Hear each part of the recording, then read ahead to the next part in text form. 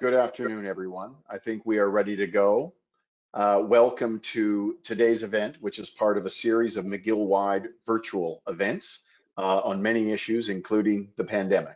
My name is Chris Ragan. I'm an economics professor at McGill, and I'm also the director of the Maxwell School of Public Policy, which is a new creation in the last couple of years.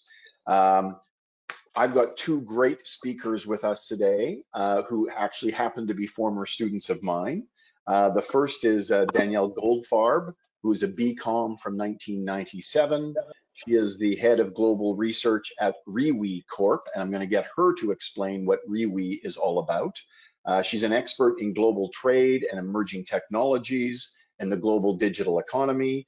And before ReWe, she spent some time at different think tanks, economic think tanks in Canada. That's Danielle Goldfarb. The other guest is Sylvain Leduc, BA from 1991 and an MA from 1993 in economics. He's now the executive vice president and the director of economic research at the Federal Reserve Bank in San Francisco. And from 2016 to 2018, he was a deputy governor at our very own central bank, the Bank of Canada in Ottawa. I'm going to ask each of them, just so you understand the world that they come from, I'm going to ask each of them to give us a 30-second quick treatment of what their organization does. So Sylvain, let me start with you. What does the Federal Reserve in the United States do in 30 seconds? 30 seconds, okay. So we're responsible for monetary policy, financial stability, supervising the banks. The system is very decentralized, and so here my responsibility is to brief the president of the bank, being responsible for all the key research inputs that go into monetary policy making.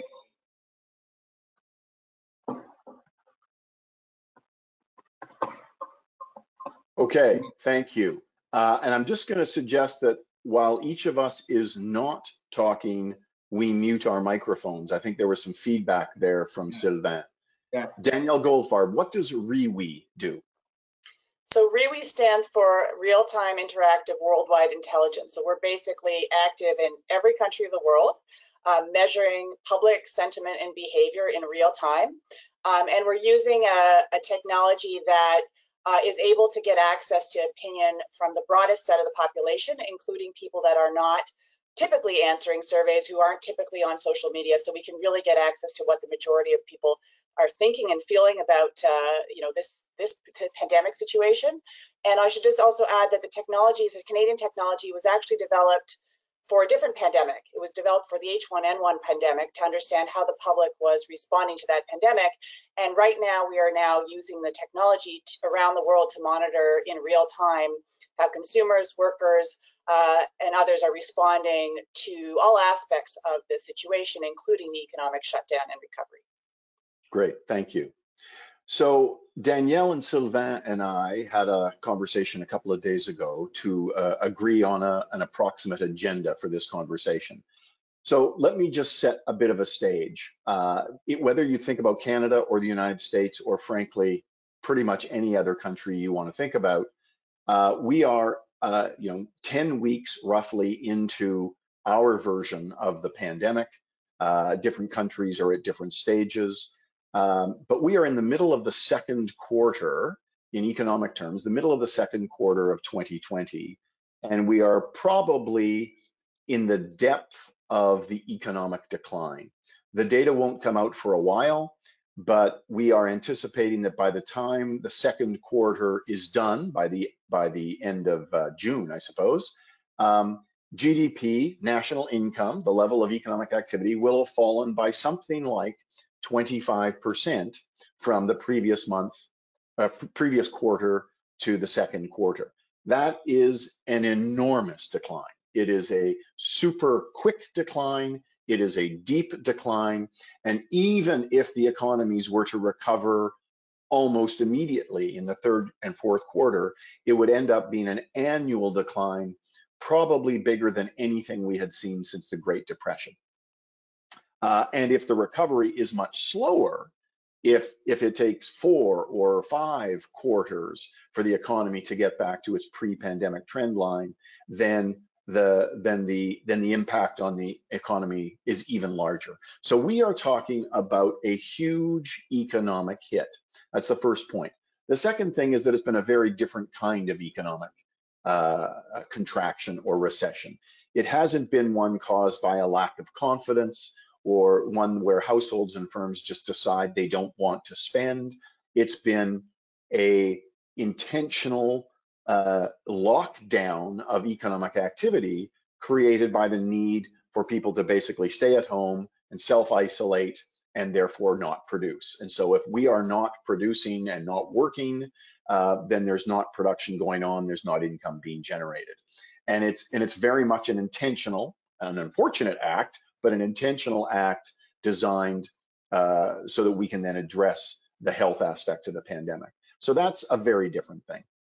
And the final thing I will just say in setting the stage is that governments around the world have responded in broadly similar ways by basically issuing a huge amount of debt so that they can provide income relief to individuals, income relief, or possibly in the form of credit assistance to businesses.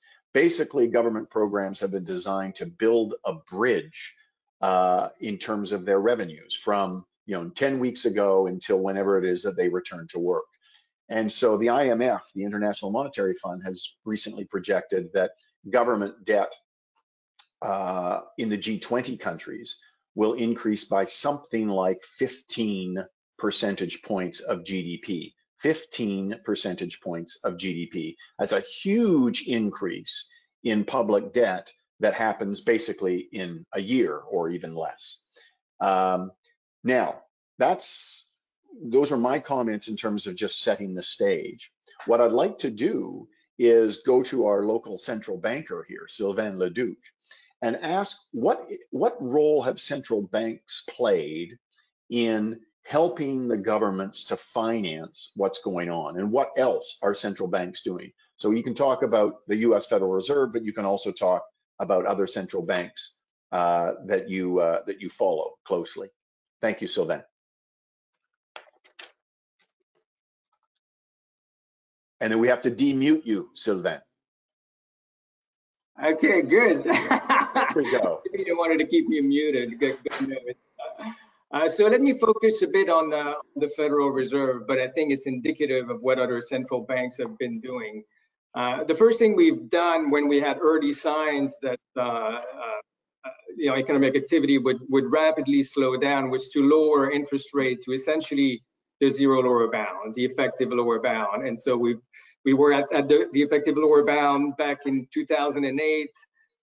We emerged from that in the mid 2010s, and now we're back at it. So that's the first thing we did. The second thing we did is that we intervened fairly heavily in financial market, and that's because the uncertainty around the virus, the evolution of the virus, and the impact on the economy was just so high.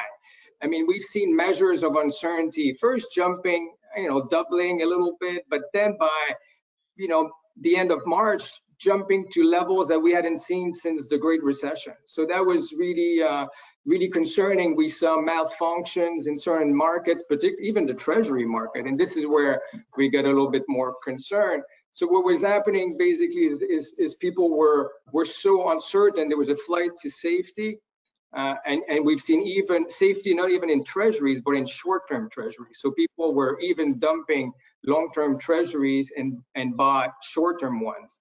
And so we were trying to lower rates, but at the same time, because of those actions, we saw long-term yields going up. So the first thing we've done is that so that our policies could be effective was really to make sure that markets were functioning properly. And I think you've seen those types of action around the world. So it's really what we've been about right now, really making sure markets function well. So let me ask you this, Sylvain. Is this because once central banks start printing money, which of course they have always done through history, but massively expanding that activity, and buying government bonds in huge amounts with basically freshly printed money, some people start talking about the concerns of inflation. So is inflation something that we should be worried about in the next year or 2 or 5? Or are these actions from the central bank, are they reversible? Should we expect them to be reversed at some time in the near future? Right. All right. So let me make a few points on this, because that's really important for central banks, especially those that are targeting inflation, like we are at to some extent at the Fed, since we have a dual mandate. So the first thing is, this shock is interesting because it's both a supply and a demand shock. So we have restrictions on supply that would tend to make prices go higher, and so you'd see higher inflation. At the same time, you see big declines in demand, and this tends to be disinflationary. And I think overall, the biggest impact is going to be the latter. So we should see disinflation for the short term, for the medium term as well. And I think you see this being priced in financial markets. So if you look at the break-even rates, so when you compare long-term treasuries in nominal versus real terms, you see that these compensation for inflation has just gone down tremendously. So my sense is that we're going to be in a way where there's going to be a lot of uncertainty. There's going to be people are going to save more, consume less, and that's going to be disinflationary overall. And so I'm more concerned of living in a world where we have below inflations for a long time. And so to your other point, the concerns about inflation were there also when we started doing QE back in 2009, 2008. And what you've seen, a lot of the facilities we've done, they were removed after when the height of the crisis peaked. We removed those facilities, and we've tried to shrink the size of the balance sheet. In fact, you go back in September, and we thought our balance sheet was too small, giving our desire to operate in a larger balance sheet framework than we had in the past, and we don't have that problem anymore, of course. Right. Yeah, it requires a pandemic to just reverse that problem. Okay, well, let's actually turn to the recovery. Many economies are now starting the process of restarting their economies. They, of course, never shut down completely. But let me go to Danielle and ask, I suppose, because you are watching data every day, and some of that data is, I think, unconventional data to kind of traditional macroeconomists. So what are the signs of a recovery, Danielle? What are the things that we should be looking for? Should we be looking at the sort of normal data that we always look at, or is there some sense in which we should be looking at different kinds of data now? I mean, I think there's a lot of different things that we need to consider just because this is a completely unique situation. The first is the timeliness of the data that we use. We're used to, labor market data that comes out weeks and weeks after it actually occurs. We're used to really, seeing consumer confidence data that maybe comes out at the end of the month. And we're really in a situation now where, we have to monitor these kinds of things on a daily and weekly basis because, we don't know, the public health directives came out in the middle of March. You can't sort of just say, well, we'll wait till the end of March and then kind of, see what's happening. You've got to be able to monitor in real time what's truly happening. And so a lot of the data that we're looking at now is trying to look at, what happened this week? What happened in the last 2 weeks as we started to reopen our economies? Did people get rehired? Do people feel comfortable going back to work? Are people going to start shopping again? All those kinds of questions, which are getting at both the sort of real-time behavior, what are people's are they going back to work, right? Are they going back to work? Are businesses reopening? And then also sort of the psychological aspects. So do people feel safe going back to work? As a parent, do I feel, do I have confidence and trust that, my kids will have childcare? Those kinds of things that are not ones that we typically think about, I think, when we're talking of a traditional, certainly not monetary policy, but sort of the suite of policy tools that we have to think about a whole different range of tools. And I can share some of the data that we're gathering in real time if people are interested as well. Well, if you've got, I know you've got a couple of slides that you may want to show us that are some interesting developments in the labor market. Do you want to show those now? Sure. Yeah, if I can just share my screen to do that. We learned how to do that 5 minutes ago, 10 minutes ago. Oh, there we go. Excellent. Am I sharing my screen? Hold on a second. It One worked for a second. brief moment. Hold on a second. Here we go. Can you see this? Can you see this chart now? Not yet. Aha. Okay. Hold on one second.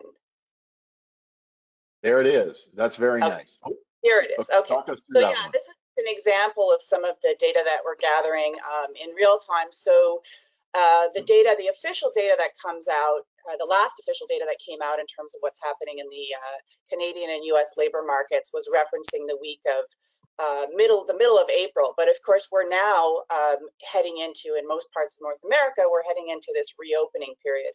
So we're really tracking on a daily basis, and we're asking you know, a random, continuous random group of the Canadian and US population on a daily basis, the same question, you know, what is your working status? And what they consistently told us is during this sort of April to May period when we're still in shutdown, that about 1 in 5, and in some cases more than that, of them were unemployed. And that's very, very, you know, that's extremely significant. But as we head into this reopening period in the last 2 weeks, people started to, you know, perhaps get rehired, and we're actually seeing a larger share of the population that is employed full-time. So people who've moved from part-time status into full-time status, and also people that have moved out of the unemployment category entirely. So we're starting to see these early signs, and I think early signs of reopening and what the shape of the recovery is going to start to look like. But of course, these are just still the early weeks of this recovery period in North America. And, you know, so it remains to be seen what happens in June. And the next couple of weeks are going to be really critical to watch. So 2 comments on this. Doesn't look like much of a recovery yet. That's right. And it's worth pointing out that unemployment rates in the United States and Canada before this started were, you know, something like 5 and a little bit in Canada, and probably below 4 in the United States, I think. Is that right, Yeah. Sylvain? Yeah, yeah. So this is an enormous increase in the unemployment rate. The other thing that's worth pointing out, and it's not in this chart, but Danielle, maybe you can comment on this, that the drop in employment in the past 8 or 10 weeks has been larger than what you see in the unemployment rate, because a lot of people have actually dropped out of the labor force. And Right. once you drop out of the labor force, you don't show up in this data. So do you have a comment on that, or is that Sure. interesting? Is it just normal? Well, I mean, there's no jobs to be had, so why would people be? I mean, the traditional way we ask this question in official statistics is we say, you know, did you actively look for a job last week? There was no actively looking for a job last week. I mean, people did. First of all, we're trying to encourage people to stay home, and second of all, there were no jobs to be had. If you were laid off, you know, there was nowhere to look. So, if you read the fine print of the official data that came out in early May, with reference to the mid-April period, basically said, you know, something to effect of, you know, add 5% to the official rate that came out. If you read sort of further down in the release, so you know, unemployment rates were really much closer to, you know, 17–18%, which is actually, you know, and our data actually shows that they're even higher, because our population is we're actually going out to a broader set of the population, so we're capturing maybe even more. Yeah, I'd say, you know, like on this, it's interesting because there's been some work done on that, and there seemed to be early retirement going on, and there are multiple forces happening right now. Like, you'd think that the hit to wealth would give incentives to people closer to retirement to maybe stick around a little bit longer to replenish their nest eggs. But you know, this is a crisis that's impacting their lives very directly, and so the risk of getting sick, I think, makes people reconsider going back to work. And so you might, what we're looking at is whether this drop in in the labor force and the participation rate is going to be transitory, or are we going to see something more permanent? Well, and on top of that, so the the probability or the possibility of becoming ill may keep people out of the workforce, but at the same time, a lot of financial wealth has collapsed in the last 3 months, and so some people that would have been on the edge of retirement may be deciding that they can't afford to retire and they need to work for a few more years until those markets recover. So I remember sitting around the round table where I have lunch in the McGill Faculty Club after the 2008 financial crisis started. There were a lot of people that stayed on teaching for a long time. They're still there because they didn't want to retire because their pensions had just taken a hit. Danielle, did you want to show us another slide? Sure, I will. If I can be granted permission to share the screen. I was just going to also mention that we are collecting data on, can you see this screen now? Yes. So we're collecting data. So in addition to job loss, we know that not everybody has a traditional job, right? That they're working kind of a standard job for an employer. That there are many people who are working gig economy type jobs, and there are many people who lost working hours, so their hours were cut back, and so on. So when we ask this kind of question, asking people, what's the impact on your income, we're actually seeing impacts that are much more serious, even more serious than the very serious unemployment or employment data show. So this is, and then I would also add that this is actually, when you break it down by age category, you can kind of see that the impact on young people, and this is of a major, you talked about the incentives on the retirement side. But now we have this issue of this generation of people who are graduating from university, about to graduate or just graduated from university, or at the beginning and early stages of their career and entering the labor market at a very difficult time. So this is another thing that we really want to monitor, is the impacts on these particular groups of the population as well. These two slides really speak to the nature of the government policy response, because when you have such a large fraction of the population that is losing such a big chunk of their income, even if it's only for a month or two or three, and hopefully it doesn't go on much longer, then that explains why the dominant government policy response has been basically to give people money, and they've done it in different ways. So whether it's basically cash in your bank account, which is one of the policies that the Canadian government has used, and other governments, or whether it's a wage subsidy to firms that then gets passed on to workers, it really speaks to the nature of the policy response, because it's not economic stimulus in the traditional sense. It's not trying to increase activity. It's not trying to get people back to work. Quite the contrary. It's trying to fill a financial hole while they are stuck at home. On those data, Danielle, did you have any gender split? Because early on in this pandemic, we were hearing that women were disproportionately affected in terms of income loss and employment loss. And then later I started hearing that maybe it was actually closer to balance than we thought. But do you have any gender split on that data? We do. I mean, the official data do show that, earlier on in March and April, in February and March, the initial round was hitting women harder. Then it kind of evened out.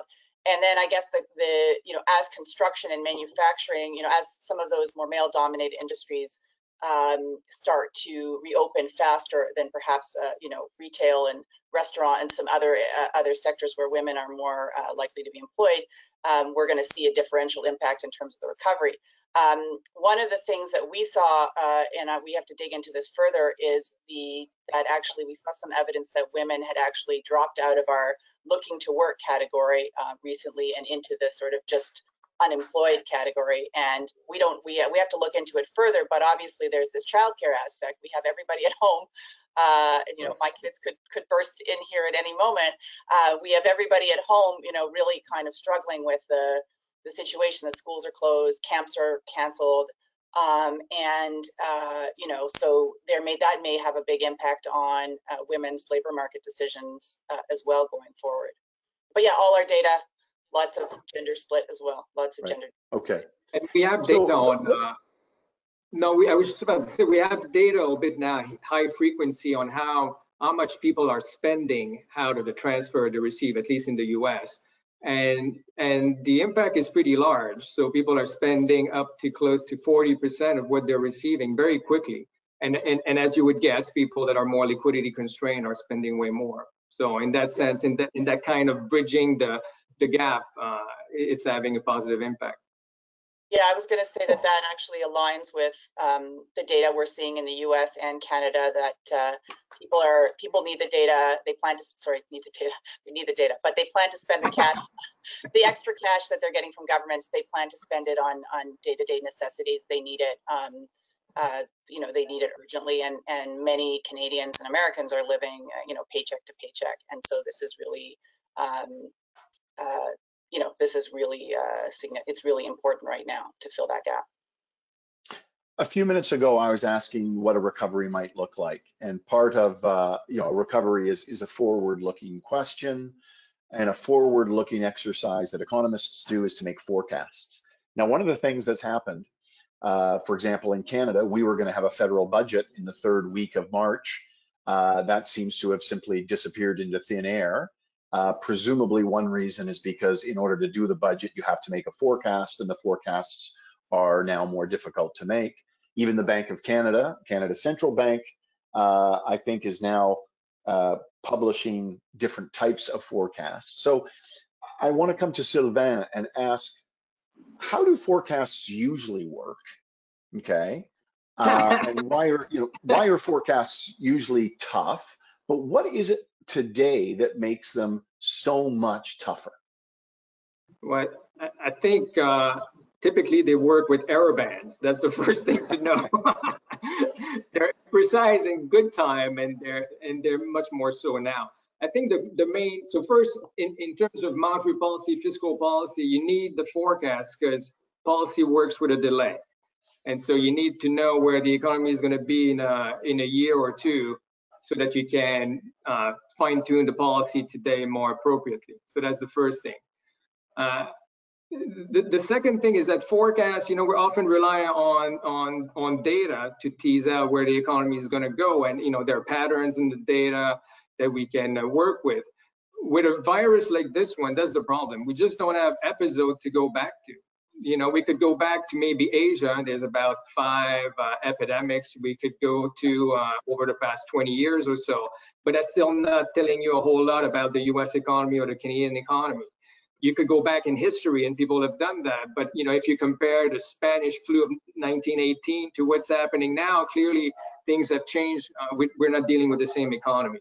And so that makes it very difficult to have a modal forecast, to think about probability. What's the probability a second wave occurs? What's the probability that the social distancing measures work? We don't quite know. So I think in an environment like that, and I completely support what the Bank of Canada has done, thinking in terms of scenarios make a lot more sense to me than putting out the modal forecast. It's really useful, I think, for policymakers to think about the downside, in particular in an environment like here, where you may care a lot more about the downside than the upside, just because of the constraints, for instance, on monetary policy. So you want to know what your downside is, and thinking about scenarios like that, alternative ones, is very, very useful. And so, just like the Bank of Canada, the Fed here, as we have survey of economic projections that we conduct a few times a year, and in March it wasn't done because the uncertainty was too high. And the last time I think this was the case was following 9/11. And so, a situation like this, we'll have an SCP round, we'll have economic forecasts. All the policymakers will provide forecasts in June. But I'm sure they'll know the high level of uncertainty behind them. So I don't think they'll do alternative scenarios. The alternative scenarios are always done, but they accompany a modal forecast. So this time around, I think they'll try to do a modal forecast. Maybe people will talk about different scenarios they have in mind. But so as we get more information, I think you'll be able to have a better sense of where the economy is likely to go, and at least remove some of the scenarios. Danielle Goldfarb, does REWE get into the dark art of forecasting, or do you just stick to the facts? So, I mean, basically, because we're measuring both the real-time behavior of people and also their psychology. So whether they think now is a good time to go out and buy things and so on. We actually are in the prediction business, right? So we're really able to say, okay, so for example, we're asking people right now, is now a good time to make a major purchase? Are you planning to go out to restaurants this week more than you did last week? Right. For women, are you planning to buy, of the things you could buy? We're monitoring to see how many of them are planning to buy new clothes, which is a sign of, whether they're going to be going out to work. So those kinds of things, we are monitoring many of those things, and we're looking at how they're changing over time to see whether we see points where there's like an inflection point.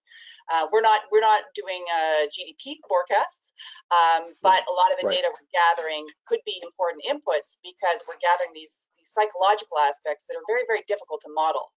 And particularly difficult to model when we think that they may change during different phases of this recovery period. So, maybe people are feeling optimistic in the early days of the reopening period, but then as we get further along, depending on their trust in the public health situation, that may change. So we have to really, I think the key thing that is important, I think, for forecasters is really to be constantly checking. Everybody has these pronouncements about what's going to happen when we reopen and what is going to change and what's going to stay the same. And I think the key thing is to recognize that we have to constantly check those assumptions against the data to see what's truly happening. Danielle, have you landed yet personally on kind of your favorite metric for optimism? Like, is it, the percentage of I don't know, men who say they want to go out and buy a new lawnmower, or the percentage of women who say they're, I don't know, they're going to go shopping, or, is it? I wish I could say I else? know what the magic the magic one is, the magic question is. If anybody who's watching or any of the two of you have a magic question that we should be asking, I would value that. I can tell you the kinds of things that we are, so we are monitoring, people's views about, their personal situation, whether they think their own financial situation is going to improve, whether it's going to worsen, what they think is going to happen in the economy overall, because those two things can differ. You might think that you yourself are at risk of losing your job, but the economy is going to do fine, or vice versa. So we're monitoring those kinds of things. I think the other thing is we're monitoring things like pent-up demand. So, the degree to which, so we're asking a question now, so as the economy reopens, what is your priority for spending? And really what we're not necessarily monitoring is exactly what they're going to spend on. We're actually monitoring the people who say they're not planning to spend on anything.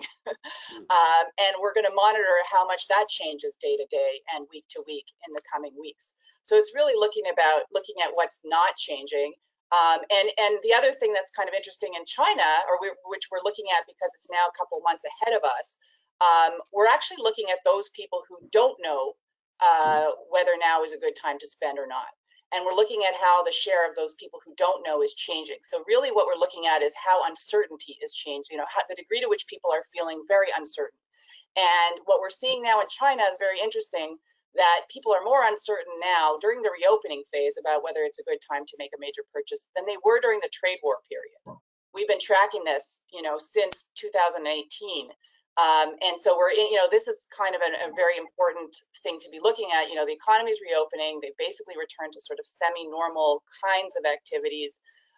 Yet there's still quite a bit of uncertainty about what is the right, whether now is a good time to go out and buy things and so on. So yeah, and I will also just mention that one thing that's really, really different now is that we're living in a very digital economy. And so we can't necessarily look at the same kinds of indicators. So if we look at pollution levels, for example, which is one of the high frequency indicators people are looking at to see whether we're recovering, we're not capturing, the fact that people are working from home, that people can be buying things online. We're not capturing a lot of these kinds of things. And so we have to look at a lot of these psychological kinds of indicators. to get a sense of what is truly happening. Cool. Okay, let me. I want to ask each of you one quick question before we turn it over to start looking at the Q&A from the audience. And this is the forward-looking question. So, looking beyond the next 3 months, beyond 6 months or 12 months, is there something you're concerned about in the longer run? Is it the changing role of government? Is it some trends that you think might be, that might happen that we should be keeping an eye on? Sylvain, what's one longer run concern? Yeah, I think for me, I think the crises for sure in the US and some other countries basically highlight the interconnectedness of everyone, and like this sort of externalities that are running around, the spillovers from behavior from individual to the whole community, the community to the nation as a whole, and the importance of public good really. And I think we've skimmed on spending in terms of public good. Infrastructure spending is one of them. It's well known, at least in the U.S. But more than that, healthcare as a public investment here has been much lower than in other places. Education is another one, and you think about the digital divide. We think often it'll be easy, people can work from home, or they, even applying for unemployment insurance online is very challenging for many people because they might have Wi-Fi of a lower quality with a certain limit. So the digital divide is playing a big role in this crisis. So investment, I think public investment would be really warranted in those areas. And I'm hopeful, but at the same time, I think it's bimodal. I think we could see people rallying up and being concerned about small probability events with big consequences, like we've just seen, or it could go completely the other way. And at this point, I don't think we're sure how it's going to play out. Well, it'll be interesting to see if in the United States and in other countries, if we actually do have at least the debate about priorities. Will we have a debate about the need for greater public infrastructure spending or public health spending? Fundamental debates about the role of the government. It'll be interesting to see if we have those. Danielle, how about you? Yeah, well, I would agree broadly with Sylvain's point that the crisis has exposed a number of these policy areas that we should have probably paid much more attention to in the past, but are now becoming like acute problems. And so we have to kind of we have to really address them. If you don't have paid sick leave, for example, then people will go to work when they're sick, and then we'll have other outbreaks and so on. So there's lots of different kinds of different areas that need to be addressed now. I would say that one concern I have, and one thing that we're actually looking at, is this question of whether, and this is sort of related to Robert Schiller's narrative economics thesis, this idea that if people believe things are actually going to be, things are a lot worse than they are, then that can actually perpetuate and deepen an economic crisis. And so so that is, I think, something that's very important. Again, it's a psychological thing. It's not that easy to model or to measure. But as we go forward, are people going to be so fearful that the consequences of this are going to be deep and severe, that's going to lead to a deeper and more severe consequence than we might otherwise have. And so we may want to think about, as we go forward, even the sort of the messaging that policymakers use, that either reinforce or don't reinforce those kinds of attitudes. So that's a deeper, longer term concern. The economics of self-fulfilling prophecies is very important stuff. Okay, I'm going to turn to some questions that we've received from the audience. And I'm going to ask the first one to Sylvain, because Sylvain, in some of your comments, you talked about savings rates. And this question is about the impact of the pandemic on people's ability to save, either their ability to save or perhaps their willingness to save, either for a rainy day or for retirement. So what have you noticed, what have we noticed so far in the data about savings rates? And what do you think we are likely to see in the future on that? Yeah, I think in the data following the Great Recession, you saw a pickup in savings rates. You know, some people have more ability to save than others, and then we're back to the discussion on inequalities. So it's difficult if you're making minimum wages to save, of course. But nonetheless, I think you've seen this around the world, and this is one of the factors contributing to lower real interest rates. And so I think this is likely to continue as people are more afraid, more concerned about the future, whether they'll be employed or not. I think we'll see a greater desired saving rate, and decline, pushing down interest rates, basically. Can I just add that we actually asked this question in the past week. We asked people whether they plan to spend, to save more or less. And in the US, about 45% of our respondents are saying that they will save a lot more in the future. This is over the last week. So people are already, that sort of confirms what Sylvain's hypothesis is. So far, at least. We'll see if that actually turns into reality. Okay, I just lost. Can you hear me, both of you? Yeah. Okay, I lost my audio there for a moment, but you didn't notice and you just kept on going, and that's fabulous. Danielle, I've got a question for you that also came from the audience about it's really about trade between Canada and the United States. So the question is about if the United States continues to focus on making, you know, America great again, and starts to look more inwardly in terms of its production facilities, how should we be thinking about this in Canada, and what kind of a threat is it economically for Canada? That's a good question. I'm not sure if I have a full answer to that. I mean, as everybody in the audience knows, Canada and the US are highly integrated from a production perspective in terms of us basically making things together across our shared border. And so already there's been, you know, huge disruption making things together, but also creating things together, both in terms of, you know, products and services integrated.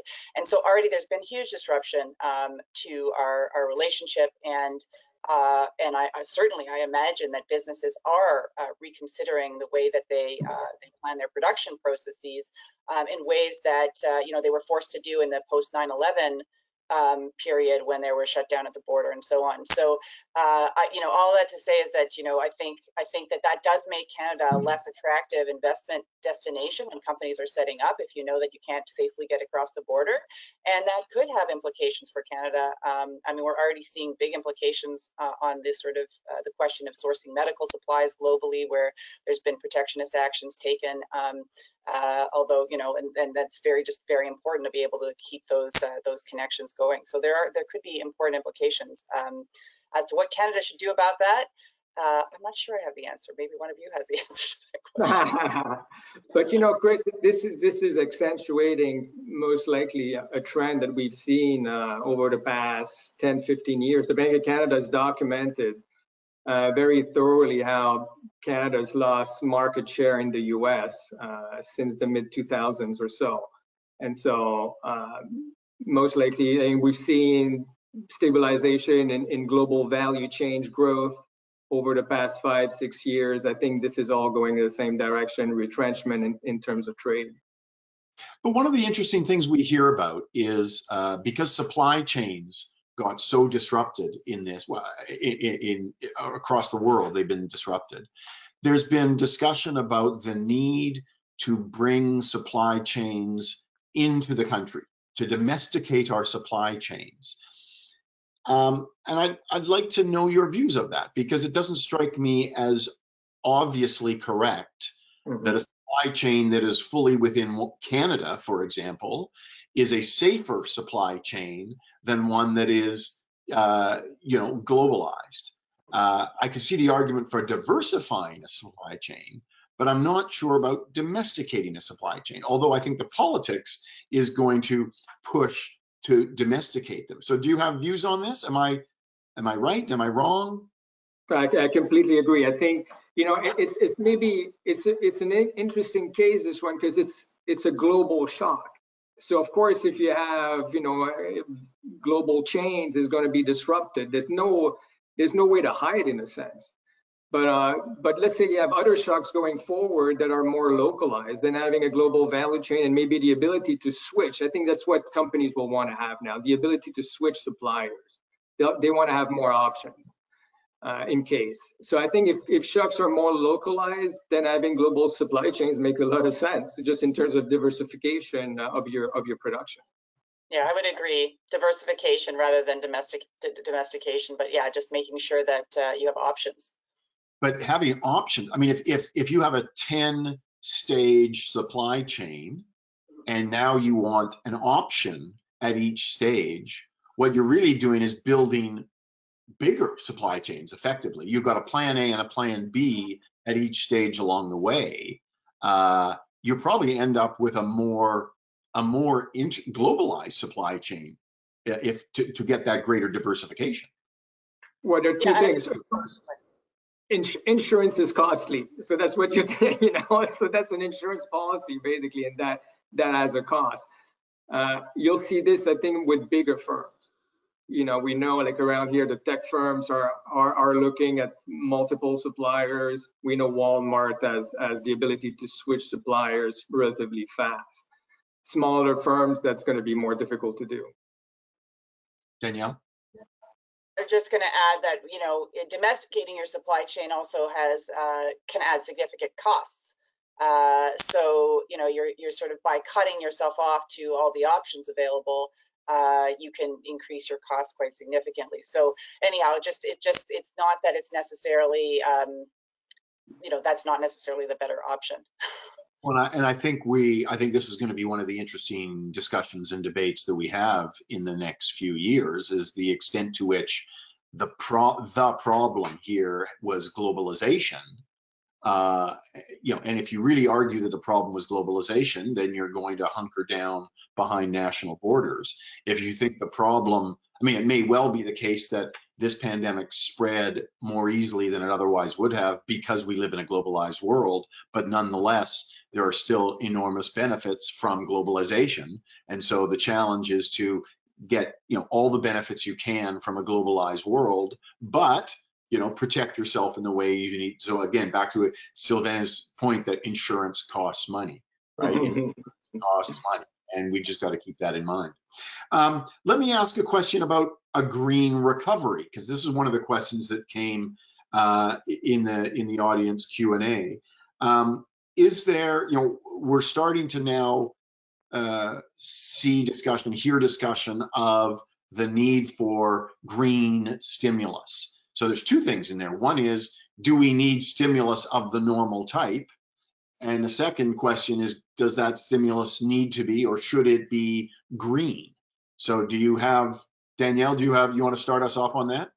Well, I'm curious to know what Sylvain thinks about that. Because central banks have started to wade into this arena. And I can share my personal views, but I would be curious to know what your thoughts are.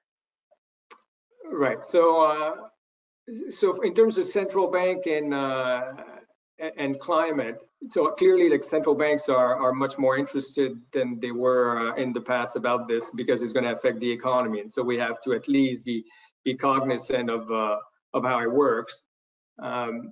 In terms of for us, for instance, at the central bank, we're very restricted in the terms of assets we can buy. So there's this idea of, for instance, at the ECB, of maybe buying bonds from companies that are using cleaner energy than dirty energy. We couldn't do this at the Federal Reserve, because we can only buy treasury bonds and agency debt, and so that limits what we can do.